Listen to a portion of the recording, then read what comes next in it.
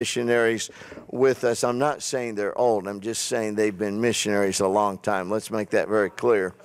But we are so thankful for Brother and Sister McKenzie and the way they head up our missions ministry here at Faith Apostolic Church of Troy. You may be seated. Praise the Lord, saints. I have a couple of the young men that are going to help me this morning. I actually have a number of reports with which to be able to share with you that we've received in. And, you know, sometimes I like to, something kind of gets my attention when I look at these particular reports. And there's a couple things I wanted to share, and then we have an update from Brother Howell that he'll be giving to us here in just a minute. But I know, you know, what moves the gospel. And I know that, you know, the heartbeat of our missionaries helps move the gospel. But also know that there are physical needs that our missionaries face, and that they look to help to establish a work in each of these countries. And there was a couple things that caught my attention in the Dominican Republic. One of the projects that they have in that particular nation is to build a Bible school. And I thank the Lord for that there's a place that people can go to learn the word of the Lord. And then also in Guatemala, just recently here at the end of last year, they were able to dedicate a compound or a campus that had 13 buildings in it, 10 of which are homes, to be able to receive the needy children in Guatemala. I thank the Lord for that. You know, that doesn't just happen. You know, people sacrifice and give to be able to see the work of the Lord take place in these countries and to meet needs. The other thing I wanted to touch on, that I had an interesting thing happen here recently in my trip. I was reminded again of the life of our MK kids, our missionary kids. I thank the Lord for every one of those children, young people. Something happens in their lives. The work of the Lord gets embedded within them.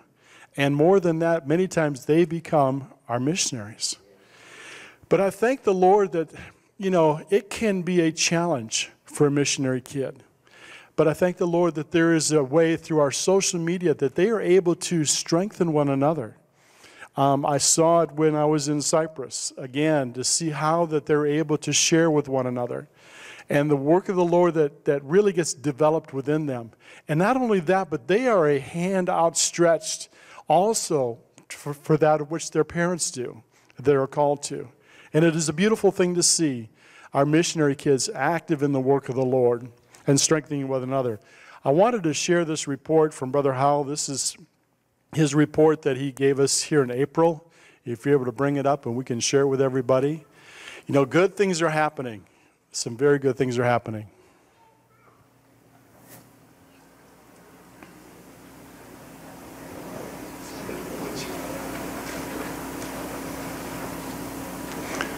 He is actually talking.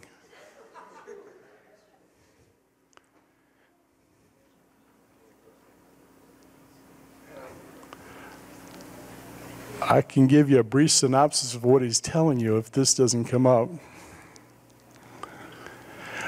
Okay, one of the things that the Brother Howell is talking about here that I wanted to share with everybody, and if they can bring it back up, we'll maybe try that again.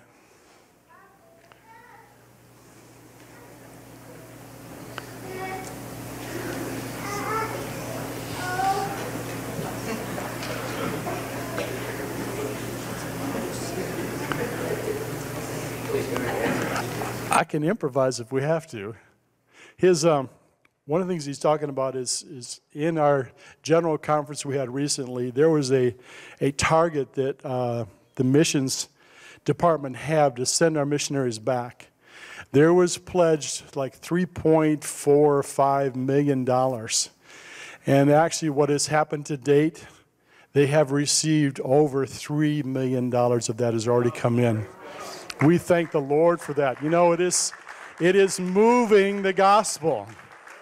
It is moving the gospel, and it is a tremendous thing because we are a part of that giving, that we're able to see the work of the Lord take place. You know, in all things we are blessed because not only is it in the fact that lives are being changed, but you know what? It can change us. When you catch a vision for world missions, it will change you. You will not be the same person. And I encourage everyone who ever has opportunity to go on the mission field as an aimer, as our youth division has a chance to be a part of that. You know, it isn't just to go, but I tell you what, something will happen to you if you have opportunity to be a part of that. I know Brother Gavin, when he went to Madagascar, he got it bad. He's got it really bad. And it just happens to you. It simply happens to you. Let's stand. I'm not sure we might try this again next time, as far as to make that work. But let's pray for our missionaries. Lord Jesus, we thank you again that you can accomplish your work in every heart and every life, Lord. I thank you, Jesus, Lord, that you can open a door that no one else can open. And, Lord, you can tear down strongholds that hold, Lord, your people, Lord, that desire to come to know you, Jesus. In all things, Lord, we lift you up to give glory to your name and know and trust in you in all things, Lord, that you can accomplish your work and your will in these last days, in these last hours. I thank you, Lord, the church has responded to the need. The church has desired to be a hand outstretched, to be able to reach out to souls, Lord, that they can come to know you, Lord. I thank you, Lord, that our missionaries that have been able to return to their fields of labor, to be able to see souls saved, Lord, and that your word will be spoken and your word will be heard. Lord, that above all else, that names will be written in the Lamb's Book of Life. Lord, that they would come to know you in the fullness of truth.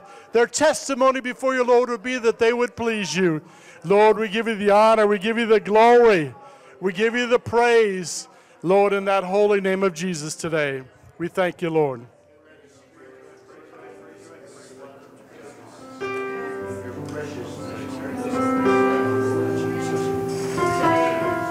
As our ushers come right now, I want to say we are so thankful for every one of you that are in the house of God this morning. We are so glad to have a first-time visitor today, Brother Alberto from San Diego, California area. And my understanding is, Alberto, that you have been transitioned to this area for a while. Is that correct?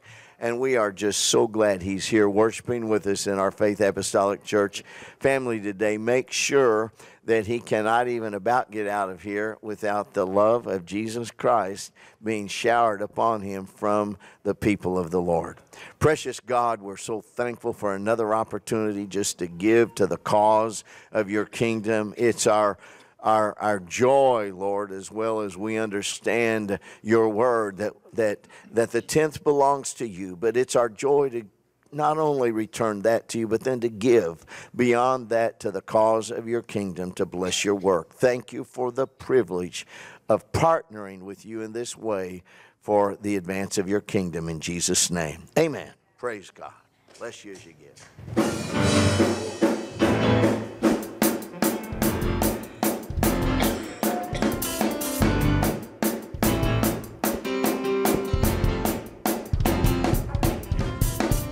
Oh God, my King, how your freedom washes over me and brings new life, brand new grace. Brand new grace. So I will bring an offering, take all I have, take all of me, in reverence to your majesty.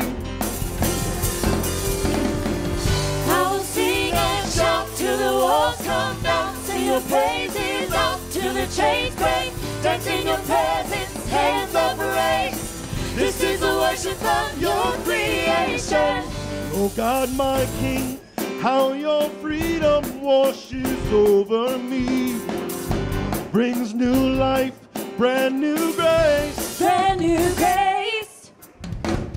So I will bring an offering, take all I have, take all of me, in reverence to your majesty.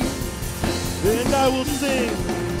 I will sing and shout till the walls come down. Sing your praises out till the chains break. Dance in your presence, hands of praise. This is the worship of your creation. I will sing and shout till the walls come down. Sing your praises out till the chains break. Dance in your presence, hands up praise. This is the worship of your creation, victorious over all sin. You give me freedom, I'm forgiven. One mind, one voice together. We'll worship you forever, victorious over all sin. You give me freedom, I'm forgiven. One mind, one voice together. We'll worship you forever. Can we do that one more time? Can we worship the Lord? Give him praise and thanks for the victory. Hallelujah. We are triumphant in his name. Hallelujah. Hallelujah. We continue to rejoice in sowing. And how many of you know what this is? These are the church cards that you can use when you're in a restaurant and you have signed your little ticket. You can also slip one of these in there or just hand it to your server when you're at the cleaners. When you pick up your clothes and they give you your clothes, you can hand one of these to that person that is assisting you. Wherever we are at work, we can hand these out. And on the back, all they have to do is scan that with the smartphone. It takes them straight to our website, and we can tell them that these services are webcast. Last week, we got our webcast up and running after several weeks of it being down, and I thought, wow, there probably won't be very many people viewing it. I looked at the map, and from all over the U.S., people were viewing our webcast last Sunday morning, and that's what I wanted to say about Rejoice in Sowing. When you get these out, it helps people that maybe they won't come in here yet, but they will view on the web and get a taste. And you know what it is? You can't just eat one potato chip.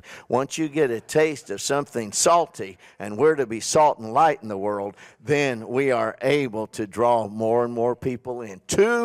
Everybody say 2 weeks from today.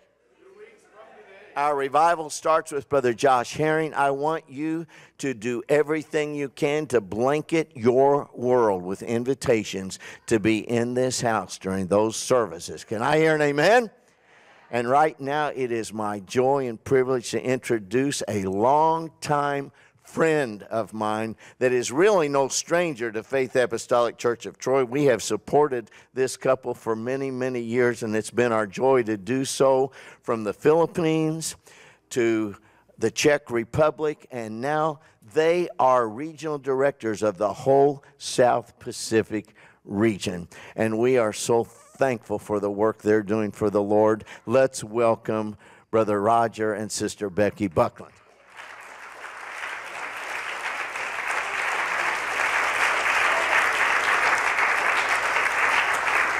Thank you, Pastor Walker. You may be seated, and what a joy it is to be with Faith Apostolic Church today.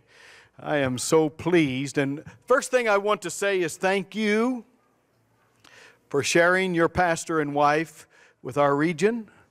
They just recently returned from New Zealand, and so if they go to sleep during the church service, that's okay, I understand. But I appreciate a church's willingness to share their pastor. I know you suffer when they're gone, but thank you for sharing. I mean that. Thank you for sharing. I remember when I was pastoring and I would have an invitation to go out, some people in the church I pastored got a little bit upset and said, "Pastor, how come you're gone?" I said, "Well, wouldn't you hate to have a pastor that nobody else ever wanted to hear?"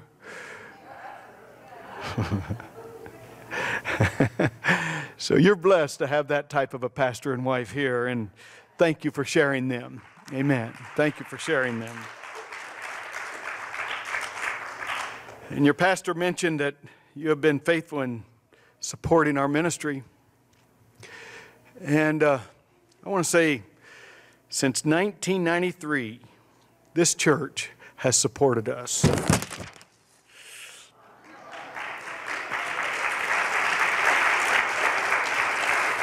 And it's hard to find words to top that. Really, thank you. That's the best I can say. Appreciation, that's good, but thank you.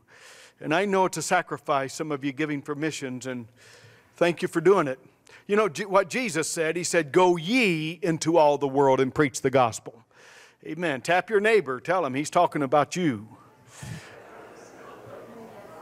Go ye into all the world. Amen. That's our responsibility. Now, I recognize we can't all go in person, but we can all go in purse. Hello. I think I should repeat that. Can't all go in person, but we can all go in person. If you are not giving to missions, it's time you started. Hallelujah. Don't depend on everybody else to do it. You can do your part, and it doesn't matter your status in life. You can do something, and so we thank you. Hallelujah. Well, trying to get all these things out of the way before we get into the good stuff. Sister Buckland, come on up here. I appreciate my wife. She's a tremendous, tremendous woman, and not too many ladies would be willing to traipse around the world all the time and not have a place of their own. But I did tell her I would buy her a really nice suitcase.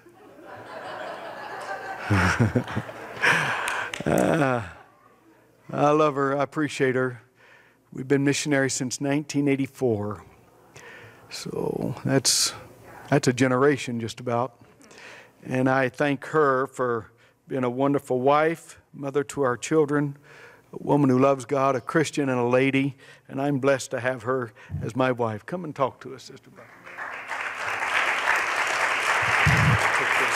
All right. Is it possible to take this out? There you go.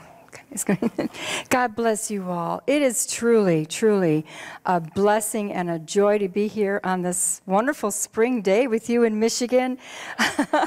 But truly to be with Brother and Sister Walker. And I believe this is probably our third or fourth visit to this church in the last 32 years of our missionary ministry. And I just... You know, before every service, it almost seems before every service, we have a time of reflection on our own life and our own ministry, and especially so when we know that we're going to be with friends. And you know, we can look back at our life, and when we said yes to God all that time ago, we had absolutely no idea the places that He would have us to go and the things that He would have us to do. But I'm just thankful that He counts me worthy to do His ministry. And we thank churches just like yours. And we first started off in the Philippines 32 years ago, and our sons were 5 and 3 when we left for the field. And they're both grown young men now, and our oldest grandson is 10.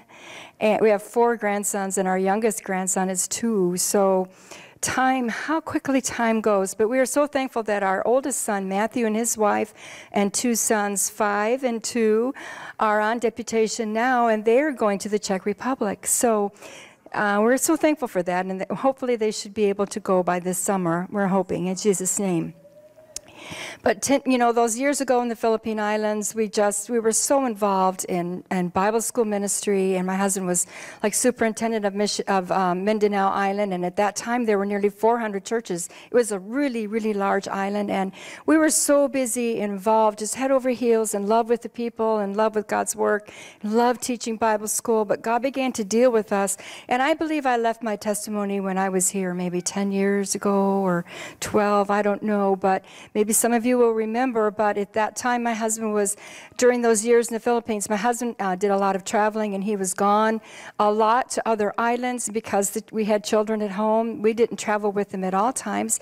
But on one particular trip, my husband went to the island of Palawan, and I believe it was for a youth camp or something of that sort. I was home with the boys, and because of the political situation at that time in the Philippines, we had a German Shepherd guard dog that was in our yard. Does anyone remember my story? 1 or 2 or 3 or 4. I don't want to repeat if it's not. Oh, you remember? I think you probably do. But because of the situation, In fact, we had armed guards on our street with machine guns, and then our house was behind a brick wall, and then on top of the brick wall we had, something else to try to help prevent people from going. And then on top of all that, we had a German Shepherd guard dog in our yard. And my husband was gone, and I opened up the patio door in the morning, and Bruno met me there, and he was our fully grown male black German Shepherd dog, and it worked. He kept people away. But I looked at him, and he had fun in our yard all night long. He dug holes through our yard. Our banana trees were laying every which way, and he met me there at the screen door that morning with dirt all over his face. And I said, Bruno Buckland, what in the world? And my first thought was, Matthew and Jonathan need to come out of the house, go through the courtyard, and go out to go to school. And my first thought was, that dog is going to get our boys filthy before they even get to school. So I didn't even have a thought. I didn't have a second thought. But in the process of going outside to get the chain around Bruno's neck and to get him this great big dog, as my brother says, dog, but as I went out there to get him chained up, Bruno bit me on the arm, on the wrist. And long story short, before my boys came home from school that day, Bruno died right there on the porch where I had tied him up. And come to find out, through a whole long series of things that took place, Bruno did die of rabies. And my husband was gone, and here I am. He comes back 10 days later to a sick wife, and anyway, really long story. But we ended up going back to the States after an earthquake, after killing the 16th cobra snake in our yard, after a hand grenade, after a crack in the airplane. We made it back to the States, stress-free. And and within hours of landing in the States, there in Indianapolis, I was able to meet with an infectious disease specialist, and that doctor only gave me 90 days to live. But you know what? Here I am today. Here I am today. I am standing here. I am free, and he made me whole. And but beware, because sometimes I still kind of foam at the mouth. But you know what? It was through that really dark time in our life that really, even prior to that, the days and weeks and even months prior to that incident, the Lord was working on my husband and I, on our hearts and on our lives, because we were reading newspaper articles of the Berlin Wall falling in Eastern Europe. And it was the Lord used that situation really to lift us up out of the Philippines and transfer our whole focus in ministry to Eastern Europe. And so we landed in what was then Czechoslovakia, but now is Czech Republic and Slovakia, and without a name, without a contact or anything. And we were there for 19 years. And so God just, so sometimes don't always blame your troubles on the devil. Don't always do that, because sometimes the Lord, he's just working on you. He may be working on your patience. He may be working on your trust. There's a whole lot of things. He may be working on your character. There's a lot of things that the Lord just does and allows to come to our life to make us in his own image. And so, it was through that storm that the Lord led us to Eastern Europe, and we were there for 19 years and opened up a Bible school and started the first work in the country. And so we're thankful that our son and family is going there to take that over. But then when Brother Richard Denny, the Pacific Regional Director, retired, it came time for him to retire. The Global Missions Board asked my husband to if we would consider going back to the Pacific region as regional directors. They really needed someone that had experience with the Philippine Islands, as it is the largest work outside of the United States as far as churches. And so here we are now, all these years later. It's been 3.5 years that we've had this responsibility. And it's 24 nations all over the country. All over the water, actually, starting from Philippines to Indonesia, Malaysia, Singapore, down to New Zealand and Australia, Papua New Guinea, all the countries, all the little islands out in the sea. It's thousands and thousands of islands. And we have a motto or a theme. It's to reach every inhabited island with the apostolic gospel through apostolic ministry, through working together in apostolic ministry. So we are just really excited. But right now we have so many, because of retirements of missionaries and other things that have taken place, we we really are asking God for Bible school administrators and teachers. We have several countries. We have Bible schools that are just sitting there because of the retirement of the missionary. And that's the ache of our heart. Lord, this is the future of the work. And so please pray with us. If you want to pray with us, we need educators. We need Christian educators who can take up that slack. We can give the torch to the next generation to develop ministers, because we have thousands of islands. Indonesia is asking for a missionary. It's the fourth most populated nation in the world, right under the United States. And there are 18,000 islands there. And we need a missionary. And it's predominantly Muslim, but right now it's not illegal to convert. It's not illegal to convert. And so it's every day and month that goes by, we feel like we're missing the boat. The sands of time are going through, and it's not anyone going to go. We just feel this responsibility so greatly. Malaysia, we've got college kids that are just, they're asking, Brother Buckland, are we going to have a Bible school to train for ministry?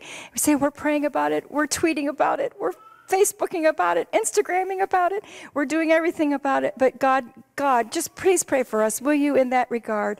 The Lord is so good, and we thank churches just like you that cover us with prayer, and we appreciate you. Quite possibly it could have been your prayer that saved my life, and I thank you for that. God bless you. I'm not here to preach, but anyway, in Jesus' name, we love you all and thank you. In Jesus' name. Thank you, Sister Buckland. Amen. And some of you have noticed there's a little box over here. It's setting in a mini ocean. See, it's terrible when you have a display and then have to, explain it. That's a little puddle of an ocean right there. And there's a box, and if you look on the box, there's seahorses and starfish and things like that, just to kind of give you the atmosphere of where we're at. But I have some brochures there. Everybody can have one. There's enough for everybody to have one. If not, I've got some more in the van out there. It tells a little bit about us and our ministry and what God is helping us with. But the reason the box is there, I've already talked to Pastor Walker, and he gave me permission to do this. I'm raising funds to help a little bit with my flight. I just raised funds in the last 2 weeks up in Maine and Massachusetts, and they gave me enough money for my wife to make the trip we're going on to Australia, Samoa, the Torres Straits, and Tonga. We're leaving there next in just a little over a month and going back, so we've got those funds raised. But then I get back for about 2 weeks, and then I have to leave and go to Malaysia and for their conference, and then the Philippines for their executive board meetings, back to Guam for their conference. So I'm having to raise the funds for that. So if you'd like to help, if anybody would like to help, whatever goes in that box after service is going to go to help with that. How's that? I just need, let me see, how much? $3,178.51.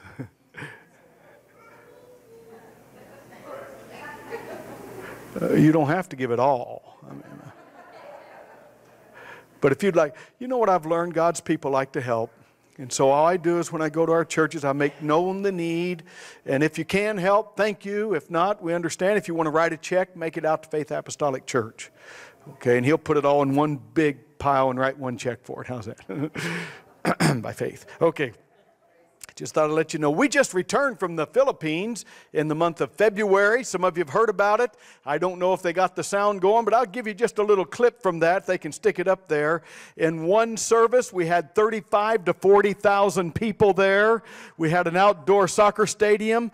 And in that one afternoon, we had nearly 5,000 people receive the baptism of the Holy Ghost. You can see there's a sea of people. I wish you could hear the sound, the roar of the sound. It's going to be a great time when we get to heaven, folks. Hallelujah. It's going to be a great time when we get to heaven. And we're all going to be there. Hallelujah. In Jesus' name, if we've obeyed the gospel and living our life right, we're going to be there. Hallelujah. Praise the Lord. And I see our sisters from Fiji. Oh, I'm telling you what, we have a powerful church in Fiji. I love going to their conference. You know, in their conference, it's in the month of December. It rains. And we have it outdoors. Hallelujah. It doesn't stop the Fijians. No, no, no. We're out in the public square right downtown. And they're out dancing before the Lord and the rain's just a-falling. It's an experience, Brother Walker.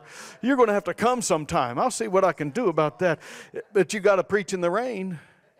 Hallelujah. You get to stand out there in the rain and preach, and it's a beautiful thing. Not only does it rain naturally, but it rains spiritually. And what a great, great time and a great church we have in Fiji. I wish I could tell you about every one of the countries, but actually there's 26 nations that we represent, and I can't tell you about every one of them, but my wife told you right. Indonesia is so large, the westernmost island to the easternmost island is as wide as San Francisco to New York City. You look at it on a map and it just looks like that, but it's wide. It really is, and we have an abundance of islands, an abundance of people that need God. Oh, I'll tell you something. It's going to be a great, great day. If you feel like you'd like to make a missions trip, be on the AIM program for at least 2 months. Don't talk about your age. We have the oldest aimer in our region. Yes, he's 92. You didn't think you could do something for God?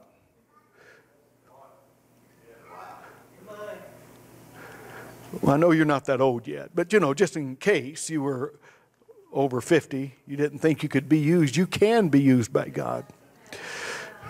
We just had a named couple that we do have them right now. They are in the kingdom of Tonga. What a blessing. He's in his mid-60s. He's been there for about 7 weeks now.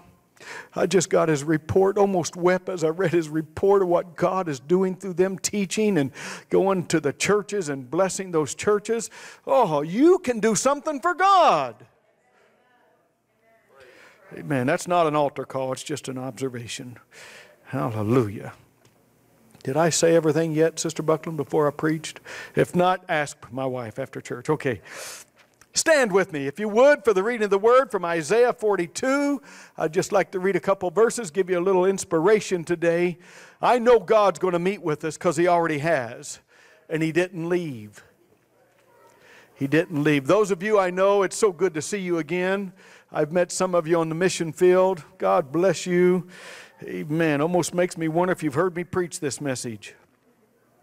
But it doesn't matter because it's for here, for today. Isaiah 42, verse 10, sing unto the Lord a new song, and His praise from the end of the earth. I've been there.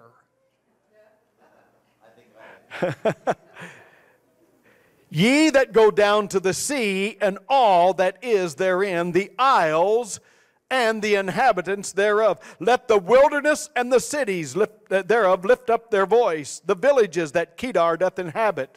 Let the inhabitants of the rocks sing. Let them shout from the top of the mountains. And then verse 12, let them give glory unto the Lord and declare His praise in the islands. Hallelujah. Let them give glory unto the Lord and declare His praise in the islands. Glory. You may be seated. I want to talk for a little bit this morning about, I said this morning, it's already after morning. So, this noon hour. How many believe I can be done by 1 o'clock? You know your pastor. Okay. We're from the same generation. What is a new song? It says singing to the Lord a new song. What is a new song? A new song is a song you don't know. See, I used to struggle with that because, in our day, we have a lot of new songs. I have trouble with the rhythm. I'm not saying they're wrong. They're beautiful. I'm sure a lot of people I have a trouble with them. That's me. But after, a decade of them, I can get it. You know what I've learned? The old songs are new to some people. So we can always fulfill this verse.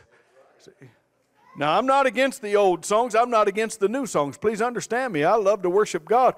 This worship here this afternoon, oh man, it was just from the heart. And that's the thing that's important, if it's from the heart. Amen. So we sing a new song. So when I go over there, I teach them the old songs, and they think they're new, and we have a great time. Amen. Islands. How are islands formed? It says, declares praise in the islands. How are islands formed? Volcanoes, exactly right. Volcanoes. Deep within the earth, there's this liquid rock that's called magma. Magma. That's not science today, but I got to tell you a little bit of this so you can get it. This magma. And when introduced to various gases, this magma starts to expand. It needs to find a way to get out. And after it boils and boils and it expands down there into the earth for so long, it has to find an exit. And so it shoots up, and you see this big cone, you would say, go up, and this spews out. And this magma, when it hits the air, it's no longer called magma, but it's called lava. Lava. And this lava goes down the side of this cone until it does it after several times. It'll finally push its way above the sea, and then you have a little rock formation out there in the ocean. And after an amount of time, I don't know how long it takes a long time. Maybe a fish swims up there and dies or something, or maybe a bird drops a seed or something. After a long time, I don't know how long, I didn't video it. But after a long time, you can look this up, and that's one of the privileges today. Everybody can learn all about this, so I won't take all the time to describe it. Then some foliage comes and some trees, and after a while you have a beautiful paradise, you might say. That's how islands are formed. And the thing is, islands or volcanoes, when they erupt, they affect everything around them. Everything's affected. And you know what? Every individual sitting here today is a volcano on the sea of humanity.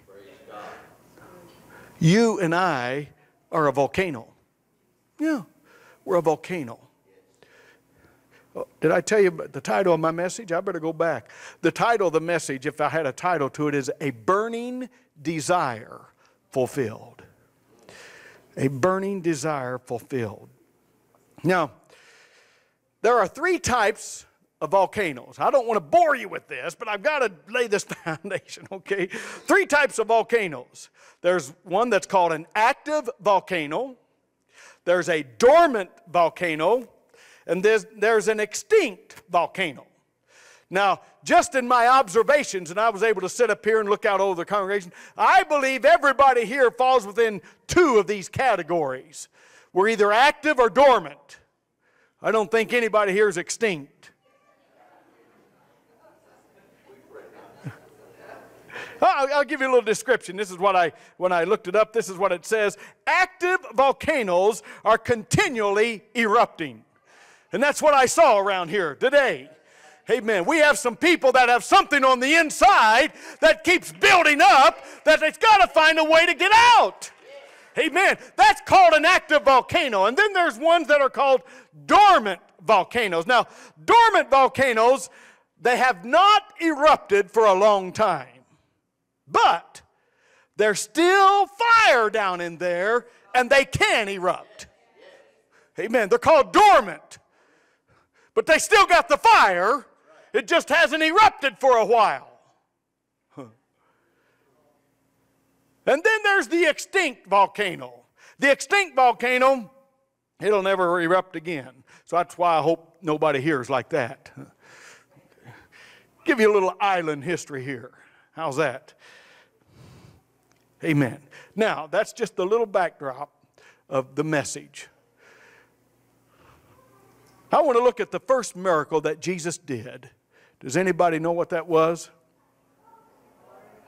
Turning the water into wine. Yes, exactly. This is in Canaan of Galilee, in Cana of Galilee. The turning of the water to wine. Jesus came to the marriage feast, and his mother said unto him, Son, they have no wine. You have to understand something about men and women. There's a little difference in them, okay? When Mary said they have no wine, that's not what she meant. For example, if we're at our house, this is a, just in case there was one, but if we were there and my wife would look at me and says, the trash is full. That's what she says, but that's not what she means. You get my drift? When my wife says the trash is full, she's not making a statement. She says, go take out the trash. That's what she means. That's not what she says, but that's what she means. I thought at least 50% of you would agree with me, huh? When Mary looks at Jesus and says, they have no wine, what she really meant, do something about it. Hello? I don't know if you're with me yet, or you're nervous or something. I don't know. Maybe it's me that's nervous. I don't know. But with this understanding, Mary says, they have no wine. I want you to do something about it, really is what she meant. Jesus looked at her and says, woman, what have I to do with you? It's not time for me to begin my miracle ministry. That's what he said. He said, mine hour is not yet come. But that's what he meant. It's not time for me to begin. It didn't detour her one bit. When Jesus told her, it's not time for me to start my miracle ministry, she just turned to the servants and she said, whatever this guy tells you to do, you do it. It didn't stop her one bit. Oh, I want to tell you something, folks. There was something down inside of Mary that caused her to initiate a miracle. I want you to get this with me because you're getting ready to go into revival. I think you can have the best revival you've ever had. If somebody will get a desire to see God do it. She says to the servants, whatever he says to do, do it. Well, I guess Jesus heard her. So he looks at the servants and he says, see those water pots, go fill them with water. Well, now why were water pots there to start with? I'll tell you what they were there for. They were there for the purpose of cleansing, purification. Hello. I still believe in purity.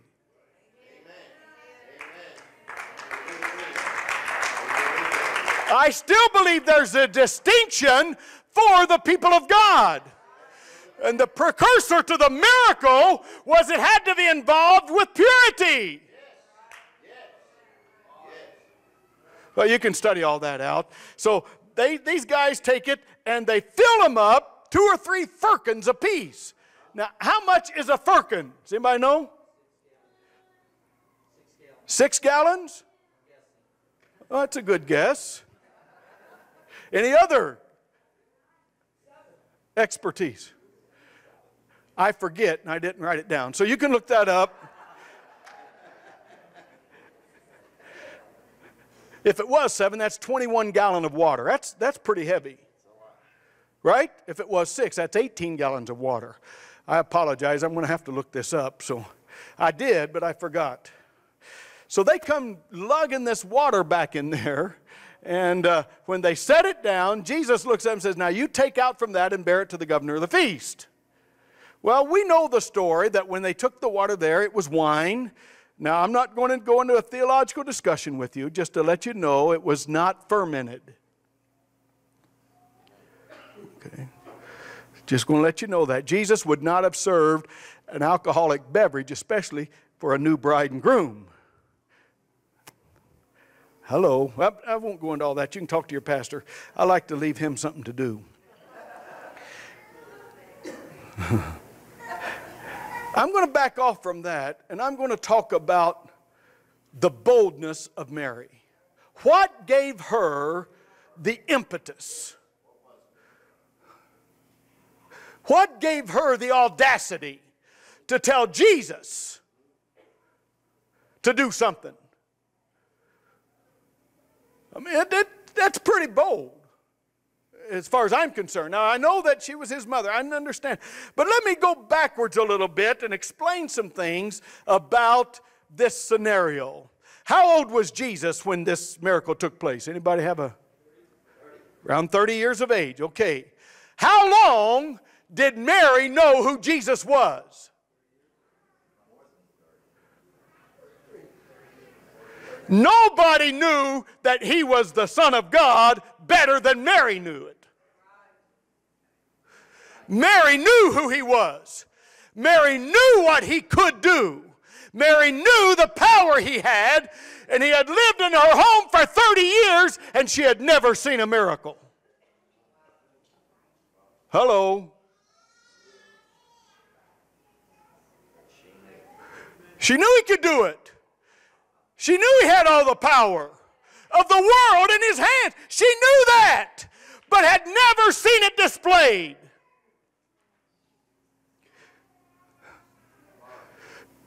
I want to tell you, when you know something like this, there's nobody that knows who Jesus is like the oneness apostolic Pentecostals. Nobody knows who he is like we know. We know he is the mighty God. We know he is the everlasting Father. We know he is the Prince of Peace. We know he can do all things. And sometimes we sit and never see it happen. I think we need some little impetus within us. It happened with Mary. It really did. I want to take you back to the book of Luke, chapter 2, and verse number 19. This is after the after the shepherds had come at the birth of Christ. After the shepherds came, and they were all around the manger scene, yeah, and then they left, and the shepherds went and go tell it on the mountain. You know, they did their part, and they left, and Mary was left. Look what it says that happened with her. But Mary kept all these things and pondered them in her heart. She let some seed get down within inside of her of knowledge that he was someone special that could do something special. Oh, hallelujah. I don't know how long you've been going to this church, and I don't know, it doesn't matter how long you've been as far as a Christian. It doesn't matter. But if you've had a desire, if you've had that desire click inside of you, sometimes it just takes a little bit of fertilizer on top of the fire to get something to explode. Hallelujah. And then a little later in the life of Jesus, we don't know, maybe it was 11, maybe 12, maybe 13, I don't know. Is this when Jesus went down to Jerusalem? You know the story, how he went after the custom of the Jewish boys. Look at it in verse number 51 of Luke chapter 2. It says that after Mary and Joseph went back to Jerusalem looking for Jesus, and they couldn't find him in 4 days, and finally they found him and said, "Wist you not that I must be about my Father's business?" This is what Mary, it says. And he went down with them after he said that, and came to Nazareth and was subject unto them. But his mothers kept all these sayings in her heart. I don't know what I'm feeling right now, but I'm feeling something. I'm feeling that there is a volcano among us. That if somehow it can be introduced to the right substances, that purpose that has been inbred within us could somehow begin to rise up within us to where we could explode in worship. It's going to affect everybody around us. It's going to affect our community. It's going to affect your neighborhood. It will affect your family and your extended family if we'll just allow God to let it explode within us. Hallelujah. If we can just let it happen. We've been missionaries now for 32 years, and I've known from the beginning that missionaries have great stories, you know. That's why we like to have missionaries come, you know, tell those great stories, don't you? I mean, when I was growing up in the church, that was one of my favorite services. We had I loved it when they almost got killed. You know, God delivered them. You know what I'm saying? You want to have those kind of, I don't know if you want those stories or not. You know, don't you love to hear it when God heals somebody from cancer? But we don't want the cancer. You know, that's what I'm talking about. But there's something that's been dropped within us with the baptism of the Holy Ghost. There's a seed of magma that's been dropped within the spirit and hearts of every one of God's believers. And if we can get the right combination within the inside to allow that to begin to boil up within inside of us to the place that where we get enough boldness that we can do like he read at the beginning of the scriptures today, that we can step into the throne of grace and we can ask God for what we need. I'm telling you, we're living in a day when I believe we're going to see more than we've ever seen. People talk about how bad it is with the political scenery, and I understand. I gripe about it too, and all of that, and the things that are happening going down in our world, and how it's looking bad for the church and things like that. I understand all of that. But none of us are living in a time that was worse than the apostles lived. It was much worse on them. They were in an occupied place. They were in a ruthless government that was over them, and yet the church flourished. The church arose above it. It didn't allow that to bother them because they had a mission on the inside. Something that was dropped inside of them that said they could go into the whole world and preach the gospel. Hallelujah. And that is the day that we're living in, folks. I'm telling you, the best day for the church is here now.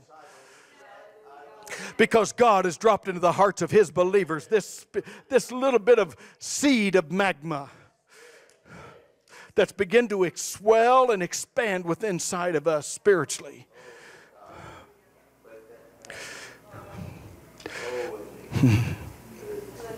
I know it's just a little bit of a thought with us today, but brother starts with an M. I'll get it in a moment. I wrote it down because I want to give him credit. Oh, Brother Wayne Huntley. Didn't start with an M. Brother Wayne Huntley, I heard him preaching once and talking about this miracle at Cana of Galilee. And you know the saying, the best for last? You know, most people base it on this story. That's not what it says. No. It's not the best for last. Look at what it says in John chapter 2, verse 10. And saith unto them, every man at the beginning does set forth good wine, and when men have well drunk, then that which is worse. But thou hast kept the good wine until now. When can I have this volcano erupt within inside of me? We're in the last days. I know that. I know that. But the glory of the latter house is going to be greater than the glory of the former house. And I believe the greatest time for a move of God in our hearts is now. Now.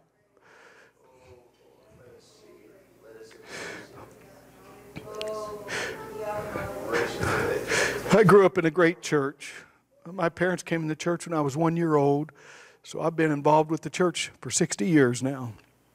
That's kind of neat to say. I know you didn't know I was that old, but 61. I'm trying to act more like it.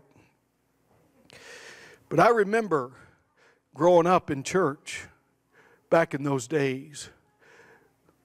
We had revivals, 6, 7 weeks. I mean, we'd have revival Tuesday night, Wednesday night, Thursday night, Friday night, Saturday night, Sunday morning, Sunday night. Monday was a rest night, so we'd usually have prayer meeting.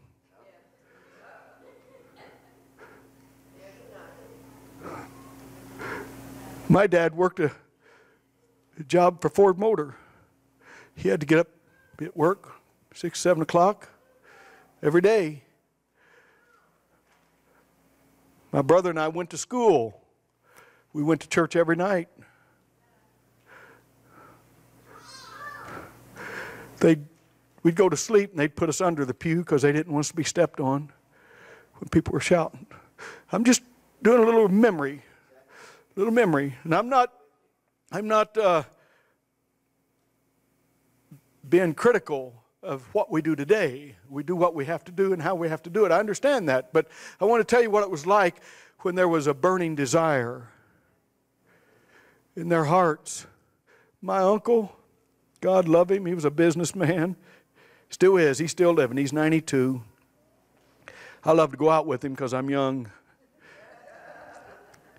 I was there one of those Monday nights, or one of those revival nights. I think it was a Monday night after the prayer meeting. He went home, and he and his wife were so hungry for the Holy Ghost that they would pray in their apartment and they would disturb the neighbors. And so he called my dad and he said, "Can we come to your house and pray?" I remember it distinctly. I remember hiding under the kitchen table. My Uncle Calvin was there, praying to the wee hours of the morning on the night off, because he wanted God. He wanted the Holy Ghost. What would happen if something would grip us to such an extent that we won't take no for an answer?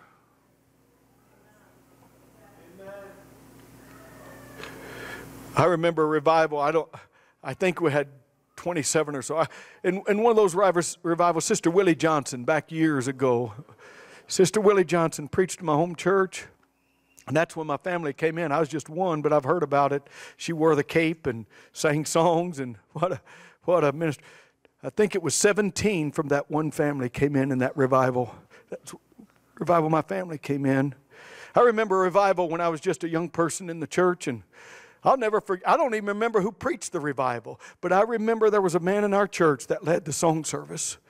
Something happened to him in that revival, because every night when he would step to that pulpit, he would begin to weep and sing, and most of the nights the evangelist didn't even get to preach because something happened with that one man.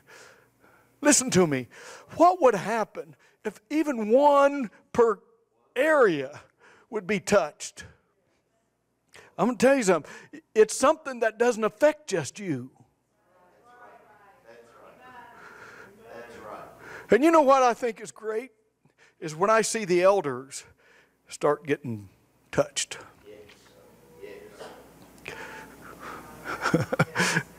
I'll never forget watching Brother Beckton get down and roll on the platform. That's an elder. That does something to me. Sometimes we elders, we've already paid the price, we think, and we don't need to do it. But listen to me. The impact we make on the next generation, if I can be a volcano that's an active volcano. The thing that I like about the dormant volcano, the thing I like about it said when I read it, it still has fire in there. And it can erupt. And I travel all over the United States. I travel to many of our churches. You know that because of our responsibilities. And a lot of people I see are dormant volcanoes. And I just long to see them get restoked. I really do. I long to see us get restoked and let that fire begin to come to where we can't stand it until we see a move of God.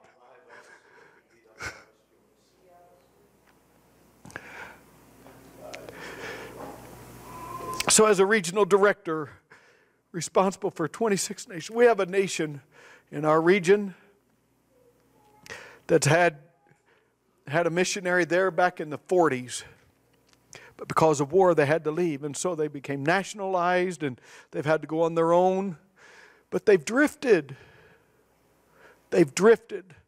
If you walked into there, you wouldn't even think they were one of our churches. But they are. And I get to go in and be among them. But they know from their beginnings what it was like. I dare say some of you have been in services here where you didn't even want to leave, where the glory of God was so phenomenal. I know that. I know that. I know that. So please don't misunderstand me. I'm not coming here today being critical. I'm not coming here being... I just want to remind us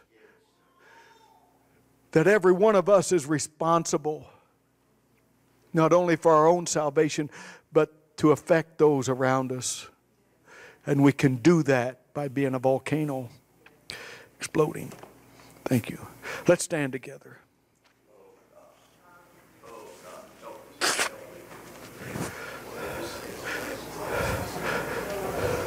God has put us in this sea of humanity in the year 2016. Every one of us, God has placed us here at this time. He really has. Why? Because He wants us to affect our generation. He wants you and He wants me to affect our generation. He put the seed within us. He did. When He touched us with His Spirit, when He touched us with His presence, when He's opened His Word to us, we know who He is. We know what He can do. We know He has ultimate power. So somehow we've just got to let the fire get stoked within us. So I'm going to ask this morning if there's anybody that would really like God to use you in such a way. I've got a great uncle, Uncle Opie. He's gone on to be with the Lord. Just a little old man. He had diabetes. He's just a little old fella, about this big around, about this tall. But he would testify. He sat right about there, about a third of the way back, and he would get up to testify. And when he would get up to testify, he would start saying, I want to thank God. And then he'd start to shake. Just that little old man, he carried the mountain. He'd start to shake. Little white hair and those glasses. And before he got done testifying, he'd get out in that aisle and he'd run around our church. Get back to his place. Everybody's affected. Everybody was affected. Everybody was affected. I want to have a life as a volcano that everybody that comes near me are affected. I was in the Philippines when Mount Pinatubo blew. Everything was affected. The bases had to leave. Everything was affected by that one eruption. Everything. It's not even the same today as it was back then because of that one eruption. What would happen if I would allow God to explode within inside of me that I could spew out His praises to such an extent everybody would be affected? Everybody in my neighborhood, everybody in my family, everybody in my church. It can happen. Because that's the nature of a volcano. Hamoshala Mahasata.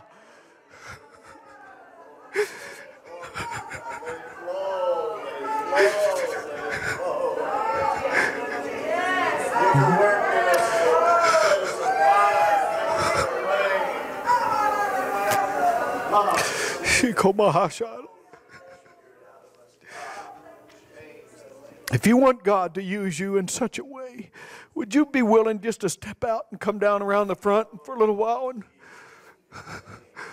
let that mercy of God touch you once again?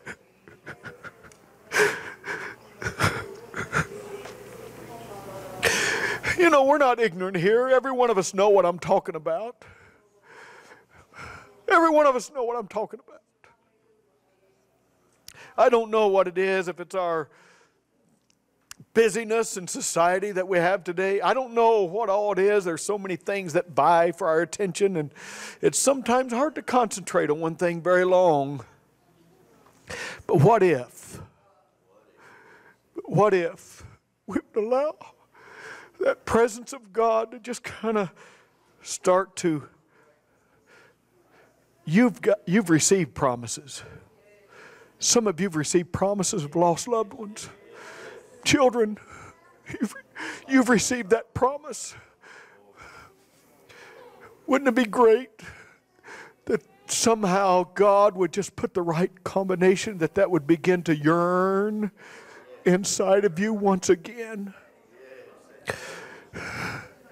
That you would see it happen. Maybe God wanted you to step out in some type of a ministry or something, but you've just kind of let it be on the shelf. I want God to stir it up again. I want Him to stir it up again, because it's so important in our day that we're living, that we are who God wants us to be, so that we can affect our generation. Raise your hand with me right now. Say your prayer unto Him. La Mashiach Hala. Oh, Jesus.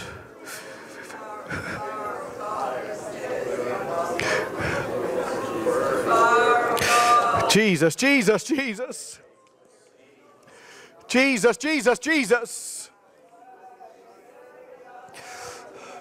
Oh, oh, oh. Shamahasi.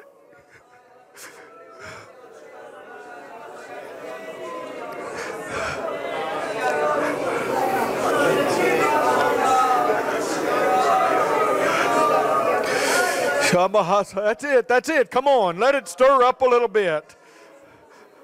Let the magma roll. Yeah, let it roll.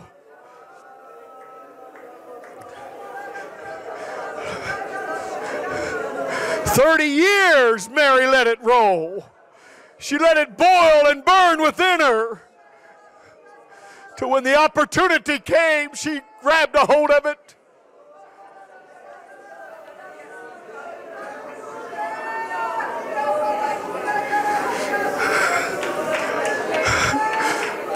Shamahasa, that's it. Let him talk to you.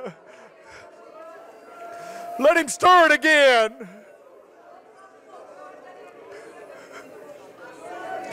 Shohamala shatamohosaya. Shikala mosatalaha.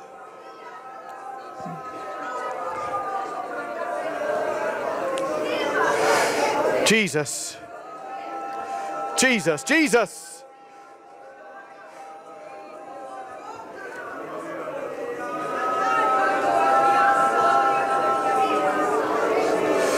Shikomahasatalaya. Oh, that's right, that's right, that's right, that's right.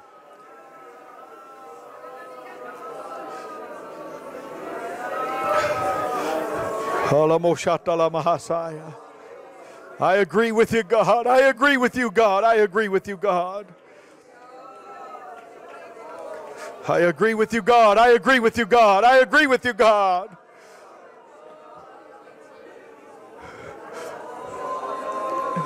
Here I am. Here I am, God. Here I am, God. Here I am. Here I am. Here I am. Use me, God.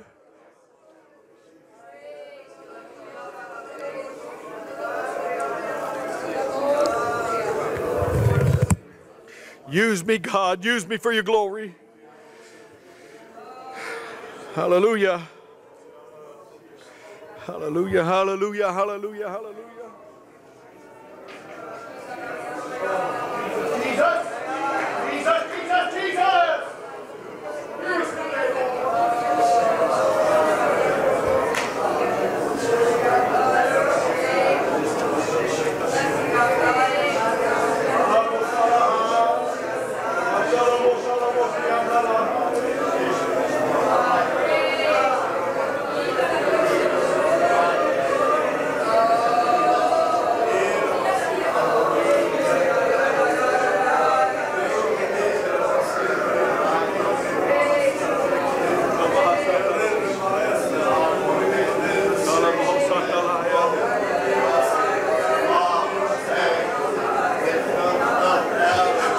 We are individually volcanoes, but I also want you to know that this church is essential for this part of the state. It's important. It's important that this church be a volcano, even for the surrounding churches. It's very important. So I want to thank you for making yourself available to Him for what He wants to do in these final days. God bless you, Pastor.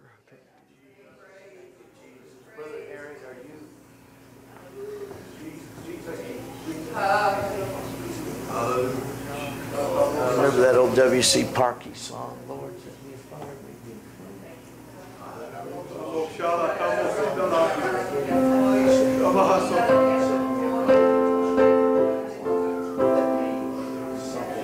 Here's my desire, set me on fire, make me. Here's my desire. Lord, set me a burning. Let me. Crying out for Jesus.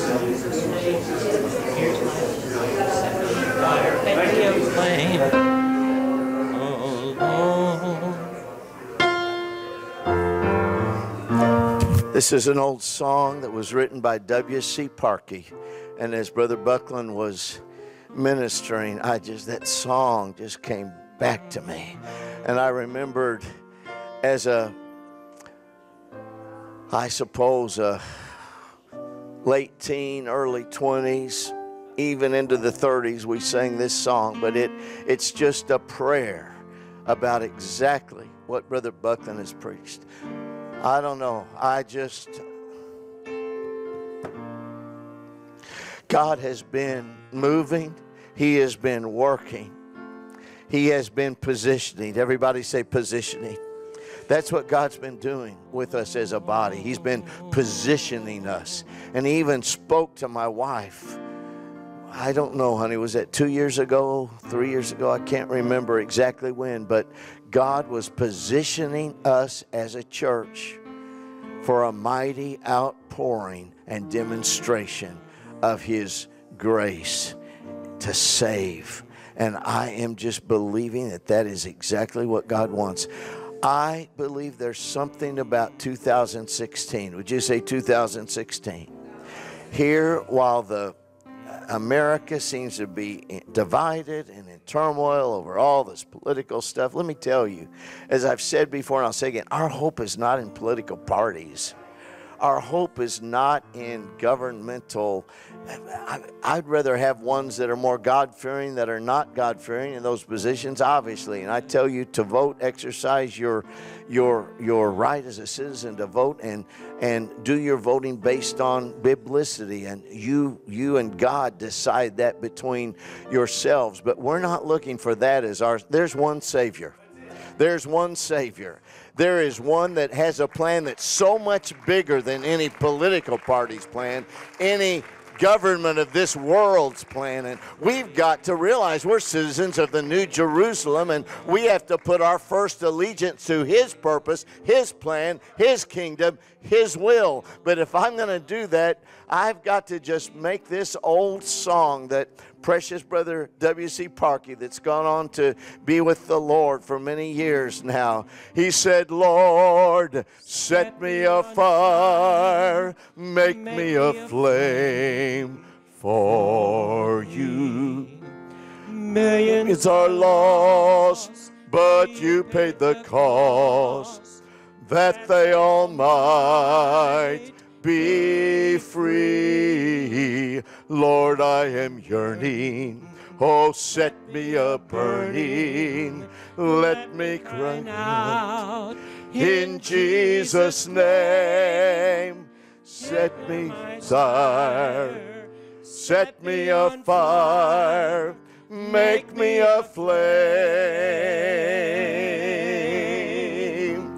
Oh, Lord, set me afire. Oh, make me a flame. This is one of those new songs to some of you. Millions are lost, but you paid the cost, that they all might be free. Lord, I am yearning.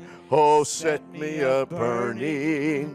Let me cry out in Jesus' name.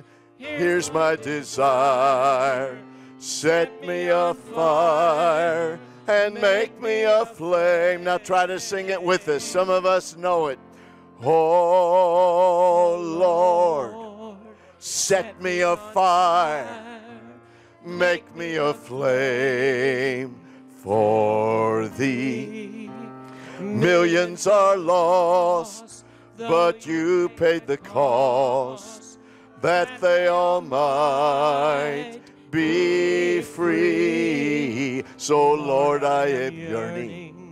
Oh, set me a burning, and let me cry now. In Jesus' name, here's my desire. Set me afire. and make me a flame. Would you just raise your hands and just make that prayer your prayer? Lord, set me afire. Set me afire. I'm yearning. I'm burning. Let me begin to shine out for the name of the Lord Jesus Christ, for the kingdom. Because millions are lost while He's already paid the cost that they might be free. But it's up to me to be set afire. It's up to me to stir up the gift that's in me. It's up to me to let that fire erupt within me and not lie dormant and not lie complacent, but to seek for that fire to burn to where it flows out of me. Like Jeremiah said, it is like fire shut up in my bones, and I can't keep it to myself.